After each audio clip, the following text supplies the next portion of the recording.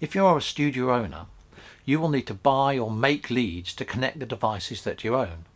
This means that you need to understand the signals that the devices produce and the type of leads and interconnects that they require. You'll also need to know which signal types need to be converted to be compatible with other devices.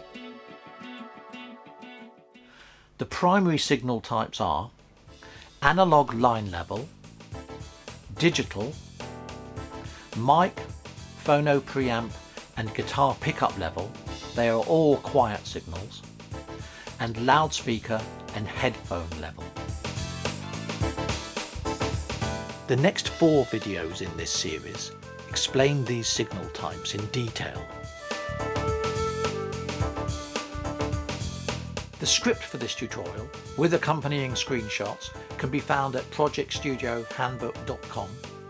And finally, please don't forget to subscribe to our YouTube channel or at the website to get instant notification of new videos as they are uploaded.